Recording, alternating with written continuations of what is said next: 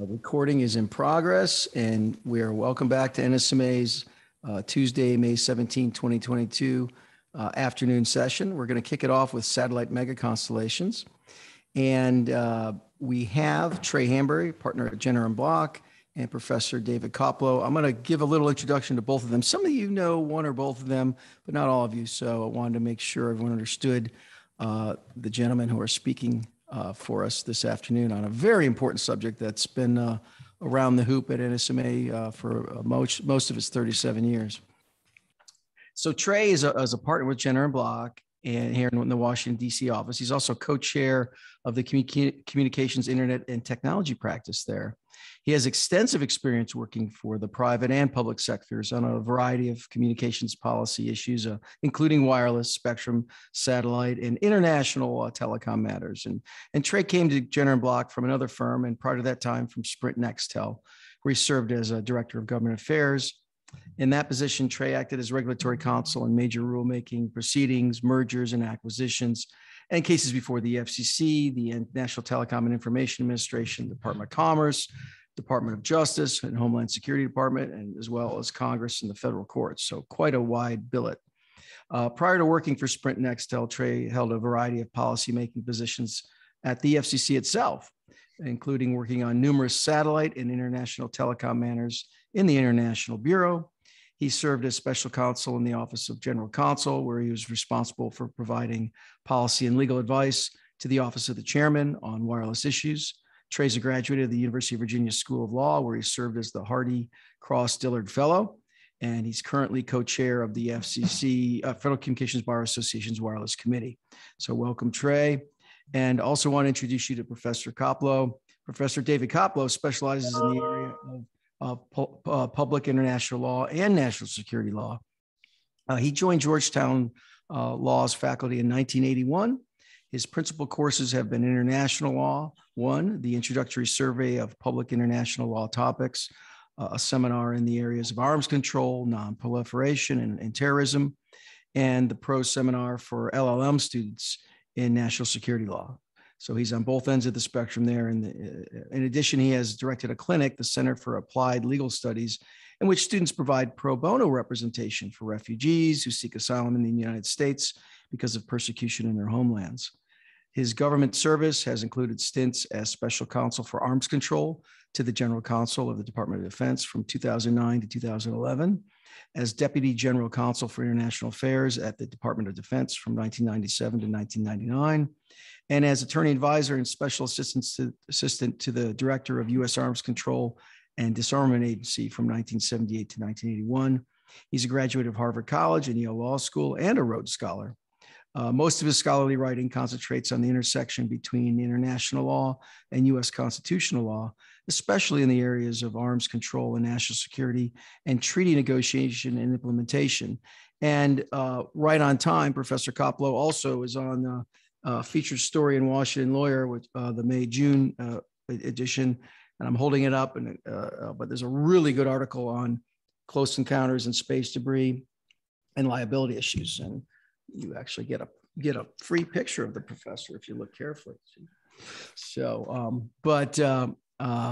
just want to make sure everyone understood where these speakers are coming from, and we're super excited to talk about satellite mega constellations for a variety of good reasons. There's a lot happening since last year. I know Trey spoke a little with us last year, and I'll just leave it. I'll just have Trey, maybe you can just kick it off and go through maybe a set of issues that you and slides you might have, and then we'll let Professor Koplow speak extemporaneously from his deep well of knowledge, and then maybe we'll take a few questions and answers. So go for it. And again, a pleasure to have you both here. Thank you. I'm truly honored. It's a pleasure to be here. I appreciate it. And I'll go ahead and throw up the slides there. What I was going to focus on was the spectrum aspects, and it sounds like Professor Koplow might want to focus on the orbital debris aspects, but I think between the two of us, we'll begin to scratch the surface of some of the many issues that are raised by these new types of mega constellations and the spectrum and orbital resource constraints that they may face. So if you'll humor me for a moment, I'll put the slides up and hopefully we can begin. Okay. Well, before just getting started, I was looking back at trying to prepare for this conversation and thinking, especially with this audience, just how special spectrum is as a resource. And I was going back to a paper written by Greg Roston, actually, several years ago, where he talked at some length about, and he's an economist at Stanford, also used to be at the FCC. And he talked at some length about how spectrum is really a unique natural resource, that it can't be created, can't be destroyed, can't be exhausted. That is, what you do with it at one moment in time doesn't affect what you do with it the next moment in time. And, in that sense, it's really unlike anything that we deal with. And it's not oil or gas or much of anything else in terms of natural resources. And it's these unique properties that I find really fascinating and that are really beginning to tax the FCC's ability to manage this resource for the public benefit. And it's that's really fascinated me in the context of the satellite spectrum sharing regime that these new mega constellations will be embarking on. And not all of them, by the way, are mega constellations. Some are mini constellations that they might only have a few hundred satellites or even a few dozen or even fewer. But they're all occupying the same frequency spectrum in many cases, and they all have to share this common resource. And the FCC is charged with both licensing them and then sorting out how to prioritize rights among them. And that's no mean feat. So let's go to how the FCC licenses the systems. And as Joe mentioned, I did review some of these issues last year, but it seemed worthwhile to kind of revisit just some very basics with respect to how the FCC licenses satellites. So to me, it's very interesting that the FCC process is really triggered by what happens in the marketplace. So when a new non-geostationary orbit fixed satellite service system files for resources, that can trigger a processing round procedure. So once that initial applicant satisfies certain basic criteria, often just simple eligibility and meeting performance criteria for the band, then the FCC will issue a public notice calling for competing applications by a certain cutoff date. And that begins a process by which many other applicants can enter the competition in some sense for resources. And the FCC will evaluate all of those applications together. And interestingly enough, after some initial criticism and some treaty negotiations that resulted in a trade agreement, now the FCC has for quite some time now offered the same treatment for non-US licensed systems as they do for domestic systems. So you need not be only licensed or only pursue a license in the US.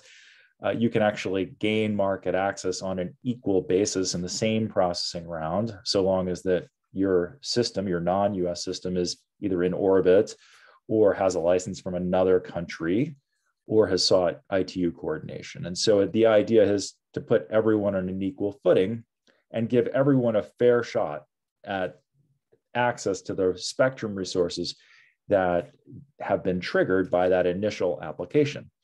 And then after having gathered up all of the applicants by a single cutoff date, the FCC then reviews all the applications at once and grants all of them that are qualified by the basic criteria that they've established, for the band.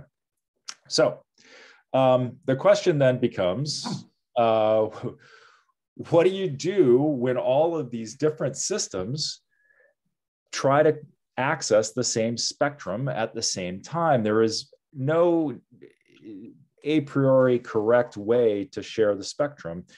They're all, especially with constellations that have numerous non-geostationary satellites, they will often come into alignment with one another and put demands on the same spectrum resource at the same time.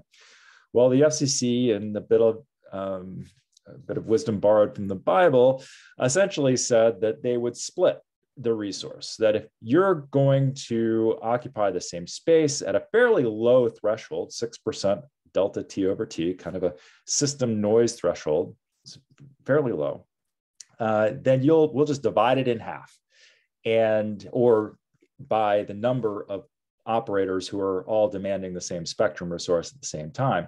And the idea was, I think, compelling in that this fairly draconian way of dividing the resource, which may not at all be the most efficient, would encourage private negotiation and coordination, because there's probably better ways to do it. You could share in time. You could maybe the one operator doesn't need 50% at some times, but they actually could want 75% of the spectrum resource at another, or maybe certain types of events would be non-interference events for one operator based on their particular system characteristics. And so providing this opportunity for operator to operator negotiations with a fairly draconian penalty for failure to arrive at a solution would help encourage private agreements among the parties. Well, that could work. There is one complication, though. There are a lot of systems, and we have a lot of different processing rounds, and not all of these operators have sat still. So in other words, they have modified their applications over time. And so we have now multiple processing rounds. And the question is, well, what happens as you reach multiple intersection events, multiple operators putting demands on spectrum resources from the same round? And then what happens if you have a subsequent round? The idea of a processing round is kind of a first come, first serve, that earlier processing round, earlier in time licensees should have something more, because by virtue of having been first, then should the later arrivals. But how much more? And how does that very low threshold, which is really a prelude to negotiation, get sorted out? The FCC never really said that the later in time applicants or licensees get X% less or have fewer opportunities by Y% over time than the earlier time in time licensees, only that they are entitled to something more. But how and when and how often? And then what happens if the earlier in time licensee modifies their system in some fundamental way? Has that so changed the character of their system that they're no longer entitled to the first in time protections associated with those earlier licensees? And then, of course, as I said originally, the more entities that are all putting demands on that same resource at the same time, it's one thing to negotiate 1-to-1. It's quite another to negotiate 1-to-6 or 1-to-10 or 1-to-12, a lot harder to reach agreement. And of course, the more numerous the constellation, the more frequent the types of intersection events, that is, the occasions when all of the satellites or the points of access might line up in some unfavorable way.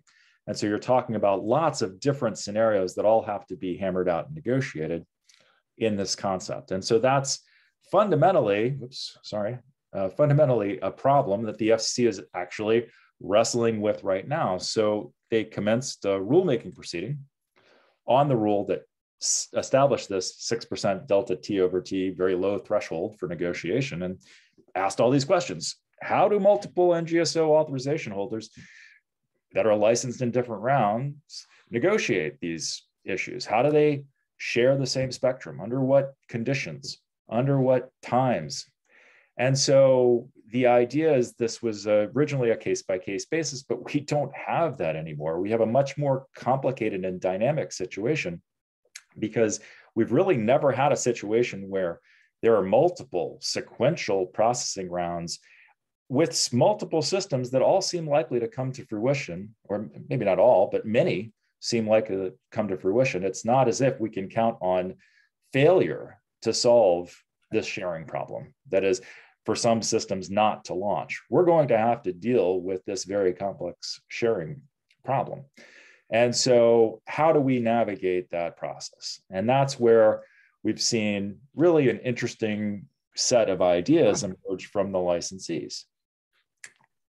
So for example, SpaceX had proposed that later round NGSO systems protect earlier round systems up to a specified interference to noise ratio. And then, interestingly, sunset that protection at some point so that there's not a permanent entitlement to a superior right for the indefinite future, just because you filed an application a year before or 6 months before another.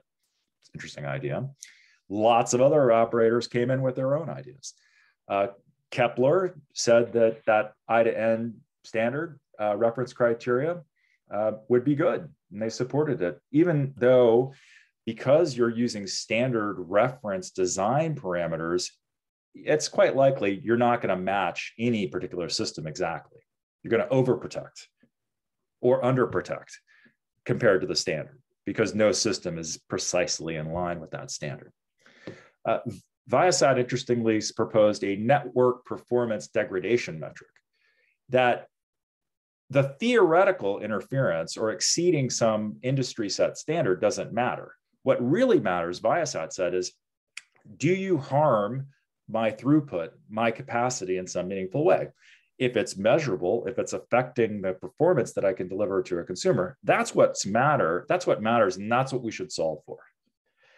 Amazon had a similar idea, and these are all mega constellation or constellations of NGSO systems all in the same round, or all in the same multiple rounds in some cases, but they're all in the mix.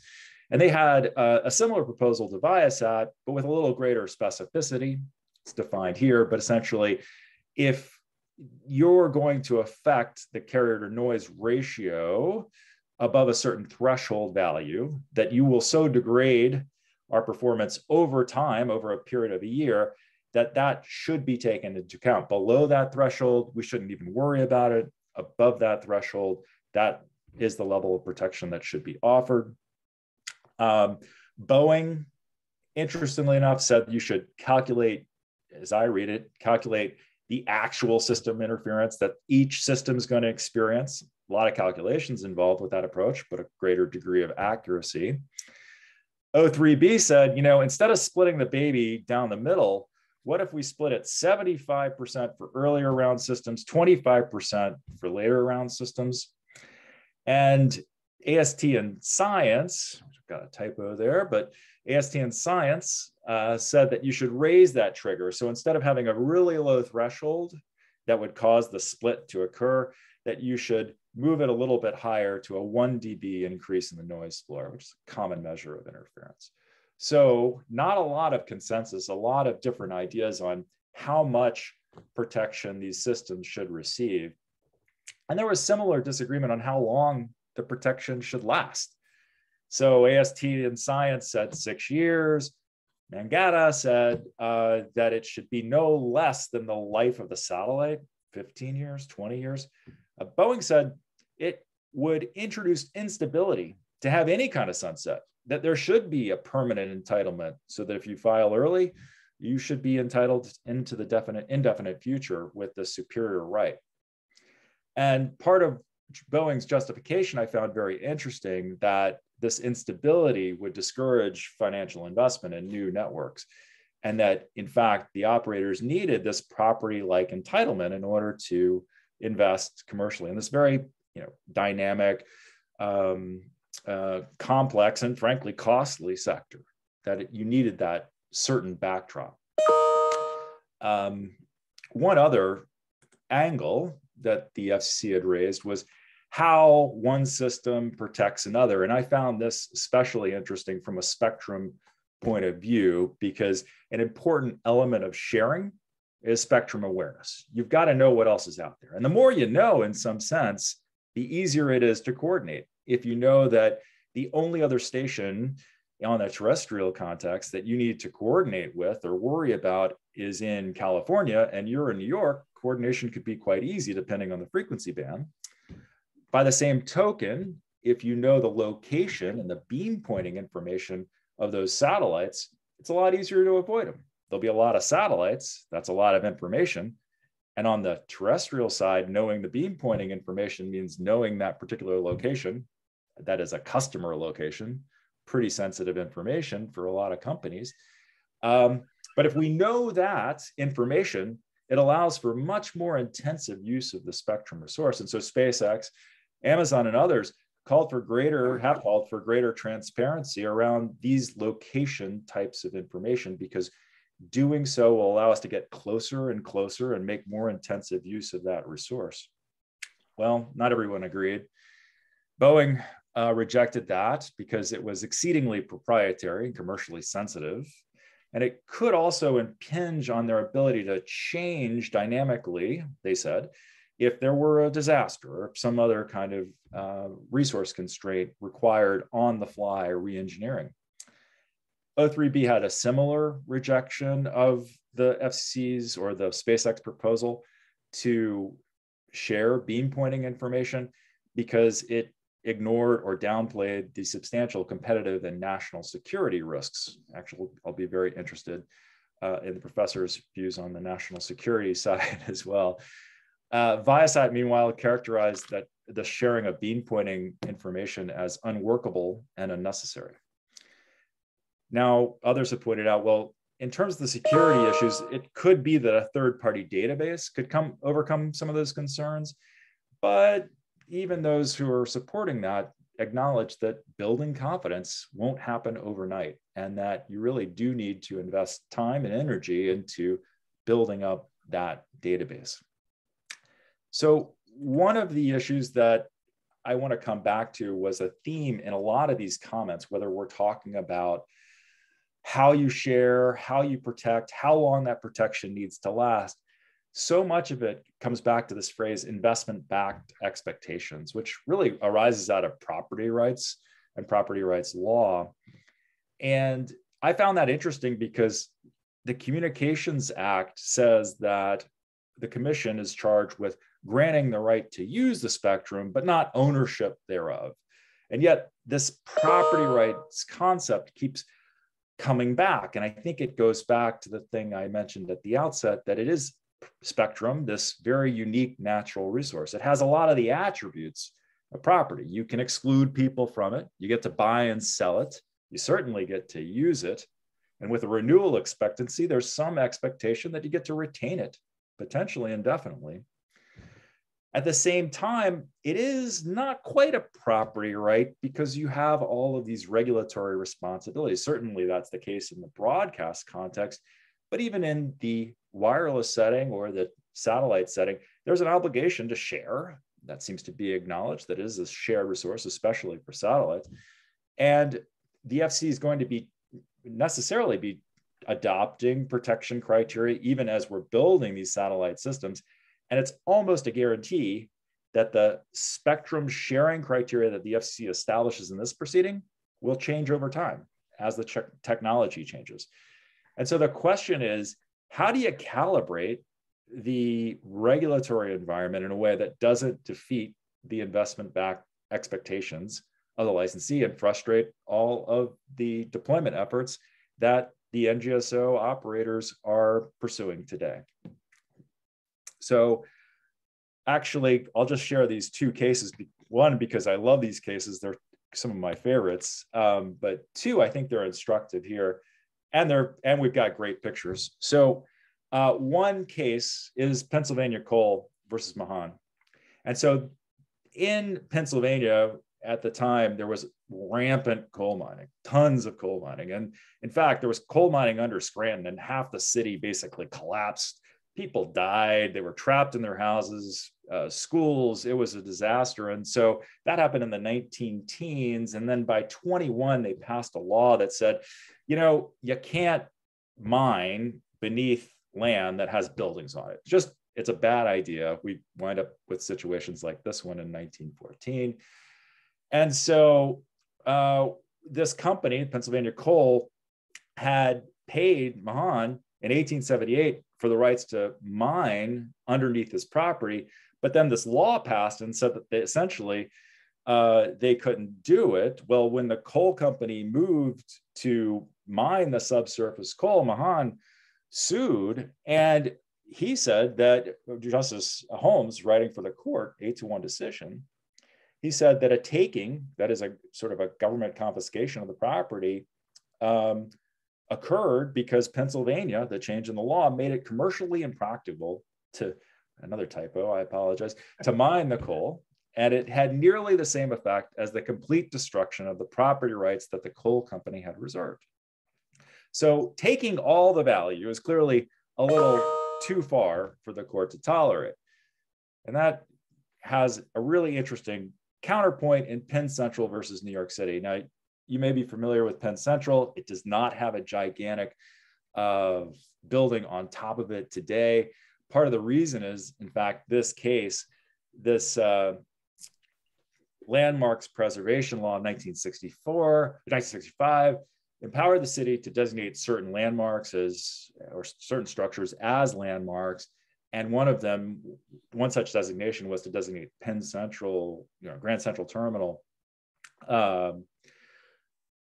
which was owned by Penn Central, designate this 1913 building as a landmark. They did, and essentially in a 6-3 decision, Justice Brennan said, the economic impact of this landmarks designation, and particularly the extent to which the regulation has interfered in investment-backed expectations, are relevant, but so too is the character of the government action. And so in this case, the court found that this was not a physical invasion. This is just a public program for adjusting the benefits and burdens of economic life to promote the public good. In other words, it's a regulation in the public interest, not a taking. It wouldn't defeat investment-backed expectations for failure to, for the inability to build this large multi-story office tower above Grand Central Terminal. So this kind of tees up, and this is my last slide, last comment, and apologize for taking perhaps too much time on this, but it's kind of fun for me. How then are we to think about spectrum? Clearly we know it's not property. The Communications Act tells us that. Spectrum sharing is not exactly the kind of physical invasion that's going to cause buildings to subside and destroy all economic value, but spectrum does definitely look like property. And if we alter those rights, especially mid-flight, it's going to change investment incentives. So where on that scale do we fall? How do we calibrate these obligations? Are we going to lean toward the notion that these rights are held in trust for the public? Is the FCC really obliged, required to regulate in the public interest, kind of creating a larger benefit for all? Or does that, stopping short of something less than a full-fledged property right, does that so undermine the incentives to invest that we're going to destroy this golden goose of satellite services that really does promise a sea change in how we connect and where we can connect? And that's, I think, the bigger picture of what the FCC is wrestling with, and one of the things that I wanted to spend at least a little time talking about today. So with that kind of flyover, I'll turn it over to Professor Koplow. Excellent. Thank you, Trey and Professor. The floor is yours. Well, thank you. And I must say, it's a great pleasure to be with you today. And I look forward to continuing a very interesting and productive discussion that Trey has started us with. This is my first engagement with this group. And as the newcomer, as the guest here, I thought I should take on the burden of trying to be provocative, if nothing else, and offering you a set of comments that I hope you'll find interesting and engaging, even if not fully persuasive.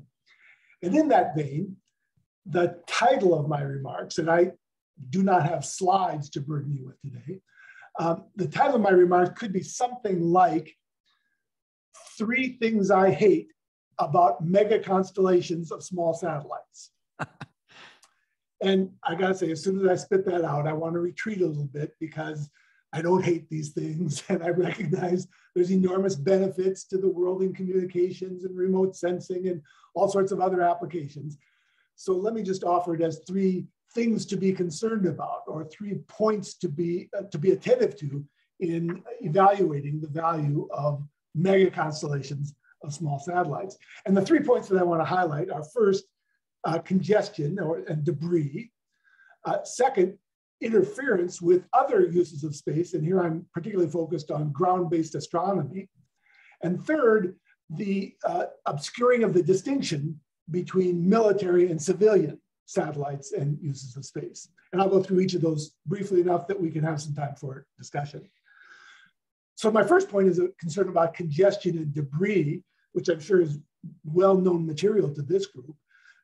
Space is a big place. It is not overcrowded, even by a few thousand satellites, but not every region of space is equally valuable. And in the regions that are of greatest utility, there is a problem with overcrowding and the potential of even more overcrowding in the next few years as thousands upon thousands of additional small satellites are likely to be put up. It's a special problem when those satellites have little or no maneuverability to be able to avoid anticipated collisions.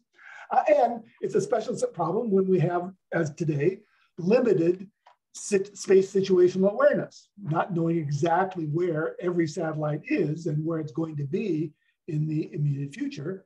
And it's also a special problem when we have so limited capability for active debris removal.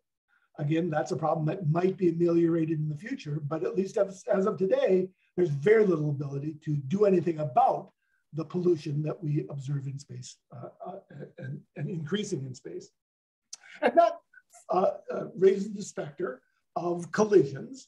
And each collision would not only damage or destroy the two satellites involved, but create additional debris that could create a chain reaction, the phenomenon sometimes referred to as the Kessler syndrome, where there's an uncontrollable cascade of debris that jeopardizes all the satellites in that orbit or near that orbit. And some observers think we're already at or near that point today in some regions of space where, because of the population occurring, the prospect of this chain reaction of debris may be unavoidable. To me, this is the classic case of the tragedy of the commons, where there's so many co-users, each of whom has an incentive to use the resource aggressively, none of whom has a sufficient incentive to husband the resource, to protect it for others, and therefore we wind up overusing the resource to the detriment of all. We foul our own nest in a way that makes that region of space unusable for the long duration. Space law, the space treaties provide some measure of protection about this. They provide a tort remedy where there are collisions in space, but it's a very imperfect remedy. It requires a showing that one user is at fault, essentially a negligence regime, and that can be very difficult to prove in space, and that provision has never been utilized in the case of a space-to-space collision. It's also a problem because the United States cannot solve this problem by itself. There's so many other countries that have launch capability that international cooperation, not just national level, would be needed. And that's a special problem because, as you know, the Outer Space Treaty has this unusual feature of making a state responsible for the actions in space undertaken by its nationals. So that if a particular operator causes harm to another, it's not just a problem for that operator, it's a problem for that operator's country. And Uncle Sam is on the line when a US person or corporation causes harm to another in space. So that's the first problem, is that the mega constellations will greatly exacerbate and perhaps fatally cause congestion and through debris in space that may render regions of space unusable for all. Second problem I want to identify is the potential problem of interference with other users, and the one that I'm particularly focused on is ground-based astronomy. Astronomy is enormously important for the world, not only the pure science value of exploring the expanses of the universe and the origins of the universe, not only the search for extraterrestrial intelligence, but more practically, the planetary defense capabilities of locating and identifying incoming asteroids or other near-Earth objects that may pose a hazard to the world. And the value of space situational awareness, being aware not only of spacecraft that are orbiting, but of missile launches, either tests or uses by an adversary. All of that depends in large measure on ground-based astronomy. And there's always been a problem of potential interference, actual interference, with bright objects, satellites or aircraft, and with noisy objects. The radio frequency spectrum interferes with radio astronomy in the same way that bright objects interfere with optical astronomy. But this collection of problems is now much worse than it has been in the past, and is anticipated to be much, much worse in the near future. There have been some modest efforts to temper the problem by reducing the albedo of the brightness of some satellites, but those are, insofar as those remain voluntary and episodic, they do not present a satisfactory system-wide solution to the problem, and therefore something more needs to be done. This again is an area where there are possible remedies. It's possible to move astronomy into space, and there have been efforts to do that, and that'd be valuable, but it's frightfully expensive and beyond reach of many observatories. International law appears to offer a partial solution in that the Outer Space Treaty requires countries to be guided by the principle of cooperation and mutual assistance, and to conduct their activities in space with due regard for the corresponding interests of others, and sets out a procedure for consultation in the event of expectation of potentially harmful interference. But my argument is that's just not nearly enough. And the world faces a very serious oncoming problem with the degradation of ground-based astronomy. And it seems unfair for new users to be able to command the resource and inflict disadvantages on the prior users who will suffer from the interference of the mega constellations. The third point that I want to raise is about the interplay between military and civilian spacecraft. And this one takes a little bit of a background tutorial on areas of international law that may not be quite as familiar to this group, and that is the law of armed conflict. Law of armed conflict starts with the basic principle of discrimination or distinction that specifies that in a time of war, a military is allowed to shoot at the enemy military. You can target military personnel and objectives, but you cannot directly target civilians. That's the first fundamental principle, is the distinction between military and civilians. You can target the military, you cannot target civilians. And that's well accepted as the foundation of the law of armed conflict. An important corollary for that principle is the requirement for separation. A military is required to separate itself from civilians. In part, this physical separation in part is required to spare the civilians some of the worst effects of the fighting, and also to enable the opposing military to adhere to their international obligations to aim only at our military and not at our civilians. If the military and the civilians are too closely intertwined, it would not be possible to target only the military. Now, this obligation for separation is important. It's hard law. It's accepted by everyone around the world, but it's limited in an important way. Separation is required only to the extent that it is feasible to do so. And feasibility is one of those marvelously vague words that defies definition. Under some circumstances, in some settings, it would obviously be impossible, it would be unfeasible to separate. The interstate highway system in the United States, for example, is used interchangeably by military and civilian. It would obviously not be feasible, be absurd to require the construction of separate roads and bridges and tunnels, one for use by the military and one by the civilians. That would not be feasible. And similarly, the national electric grid, the local systems for delivery of water and collection of sewage, those are fully dual use and could not be separated. But in other areas, separation is quite feasible. For example, it would obviously be unacceptable to put a military headquarters on the grounds of a hospital. It would be unacceptable to put anti-aircraft installations on the roof of a school. If you did that, that would be a violation of the principle of separation. It'd be a violation of the fundamental requirement for distinction or discrimination. I've recently written a law review article in the Harvard National Security Journal that goes into this in some detail. And in that article, I highlight one case study that might be familiar with some of you.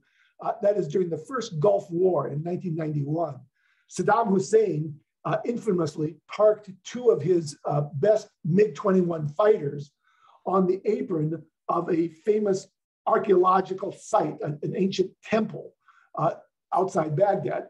And he did that for the obvious purpose of deterring the coalition from attacking those jets, or possibly to bait them into attacking and then exploiting for a public relations value the collateral damage that would be inflicted on the temple. In that case, his action worked. It was widely criticized by the United States and everybody else as a violation of this principle of separation, a violation of discrimination or distinction. But in fact, the Allies refrained from attacking those sites, those jets. It protected them in violation of the law of armed conflict. Today, in outer space, it is the United States that's violating this principle of separation. It's the United States that has adopted as a national policy through several recent administrations the principle of using as much as possible the civilian assets for military and intelligence community purposes. And therefore, we see a growing reliance of the military upon civilian space objects for communications, for remote sensing, the use of civilian launch vehicles for as planned mechanisms for putting military and intelligence community satellites into space, and the understanding that in a time of armed conflict, the military and the intelligence community will rely even more heavily upon civilians for those services in support of military operations. Sometimes the argument for doing this collaboration between civilian and military, sometimes it's explained in terms of saving money, that it's cheaper to use the civilian functions, or that civilians are better at uptake of new technology, all of which sounds a little bit like a feasibility argument. But underpinning it, sometimes you hear another rationale expressed, and that is that sometimes the greater reliance upon a vast array of civilian small satellites and mega constellations is designed deliberately to complicate the task of an enemy military that might, in a time of armed conflict, attempt anti-satellite operations. And if they could target only a small number of dedicated military and intelligence community satellites, those anti-satellite operations might be effective. But if instead they were confronted with a vast armada of civilian satellites that were supporting the communications, remote sensing, and other functions of the military, the enemy would be deterred from attacking them. It would just be too hard a problem. And like Saddam Hussein's jets, that might actually work, but it's exactly what the law of armed conflict was designed to prevent. The law of armed conflict is designed to avoid spreading the dangers of armed conflict over the civilians. It's designed to concentrate those risks on the military and to protect the civilians. And the US policy here is precisely in opposition to that. It's using the civilians as a way of shielding the military and enabling more effective military and intelligence community operations. So those are my three complaints, concerns, things I hate about mega constellations and small satellites: the danger of congestion and debris, the danger of obscuring other uses of space assets, and the danger of confounding the law of armed conflict obligation of separation or distinction. Thank you, and I look forward to a discussion. Great. Thank you, Professor. And thank you, Trey. I think the table's well set. I guess in the big picture, if either of you were made king for a day of the world, what would you do to alter, if anything, the current structure when it comes to satellite mega constellation deployment? Good. Well, I'll pick it up and see what sort of reaction this gets. But Professor, you wanted to provoke. I'm provoked. I wanted to at least challenge this assumption that the law of armed conflict would be somehow violated, because I think the reality is there's not even the U.S. Defense Department could launch something on the order of a mega constellation just in terms of the multi-year commitment, the level of activity necessary to support that, it does, to me at least, much more closely resemble the interstate highway system or our public switch telephone network, or some sort of very sweeping and broad infrastructure project, because of the multi-year nature of the launch commitment, the huge commitment of resources on a global scale. It's hard to separate out the defense purpose from the potential utility and defensive purposes from the utility in the sort of commercial space as well. And it just seems as if the analogy to putting MiG fighter jets near a archaeologically important site is strained at best. So let me respond exactly on that point. For me, the proper comparison is space activities compared to military activities that are undertaken in every other domain. The Navy, for example, builds its own Navy vessels, multi-year, enormously expensive enterprise. And the Navy undertakes the responsibility of building those and does not say, well, in a time of armed conflict, we'll just use all these civilian ships. We'll take over cargo ships, we'll contract with private yacht owners. They don't do that. They keep civilians separate, and they build their own very expensive, very elaborate, very time-consuming, not always perfectly well done assets. The Army does the same thing. They build their own trucks. They build their own military equipment. The Air Force does not use private aircraft. It builds its own, even though that's expensive and takes a long time. They separate military from civilian activities. I think we should be doing the same thing in space. Wow. Yeah, I guess I'm not sure that I agree, because I think it goes both ways. One, I don't think systems like the mega constellations would exist but for some support from the commercial defense sector, because they're purchasing capacity, they're presumably using it for Earth observation, or there are a lot of different models out there available. So I don't know that the commercial space sector exists without some level of government activity. Conversely, I don't know that the government has access to a system as advanced and as sophisticated as some of the mega constellations are, unless the commercial industry is involved. There's this symbiosis that I think has to occur in order to have the asset exist. So I got no problem with the government contracting with the private sector and hiring the best minds and buying the best technology, as long as it remains a government asset that's separated from the civilian uses.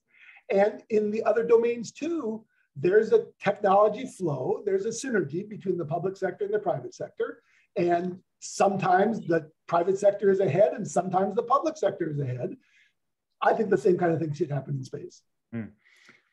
Yeah, I guess I would just count myself in a different place. And I'm concerned by, say, reports such as that from the Atlantic Council just earlier this month that says the US is probably going to lose space superiority to China within the decade. That we are trying to hold ourselves to account, or you would have us hold ourselves to account to the law of armed conflict in a situation where we know actors are not going to abide by that standard. I mean, we've seen it in the Ukraine with Russia. We certainly saw it in Iraq. We will no doubt see it again. And I think it's still in tension with this fundamental concern that mega constellations or advanced satellite infrastructure of the type that we're talking about, which is a multi-year launch commitment, huge investment of resources over an extended period of time that consumes both spectrum, orbital, and terrestrial resources, that it doesn't happen but for the symbiosis between commercial and government sectors. And my fundamental, you are not alone. In fact, I am very much out on a limb with this. With this argument, I promised that I wanted to be provocative today. But at core, my argument is just the rule of law. If the United States wants to be a country that adheres to legal requirements, if the United States wants to promote the rule of law around the world, then we got to follow the rules of law ourselves, even if others don't. That's fundamentally what the rule of law means. And if you don't like it, then change the law. law can be changed, international law can be changed, but as long as the law requires separation, the United States should be doing that. Well, on that note, by the way, this is so fascinating. I'd like to invite you both back maybe for a full-scale webinar on this, and maybe even a publish point counterpoint. Because there's a lot to be mined here. And of course, like Spectrum, the other resource that we don't control is time. So we have another panel that's starting imminently. I can't thank you guys enough. It's been an amazing pleasure to have you both on in this panel. There's clearly, cascading rivers of information to be swam through and filtered and cultivated for sea life.